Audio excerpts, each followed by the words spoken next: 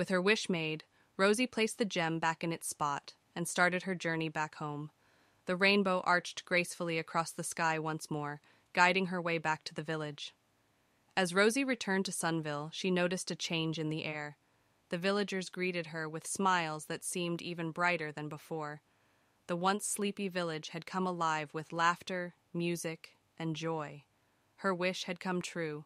From that day on, Sunville lived up to its name more than ever. The days were even sunnier, and the rainbows seemed to linger longer in the sky. Rosie's adventure had not only brought happiness to the village, but had also filled her heart with the knowledge that the greatest treasures were not pots of gold, but the love and joy that could be shared with others. And so, in Sunville, where sunny days and rainbow rays danced through the sky, Rosie's wish continued to bring warmth and happiness to the hearts of all who lived there, proving that the most magical adventures could be found right at home.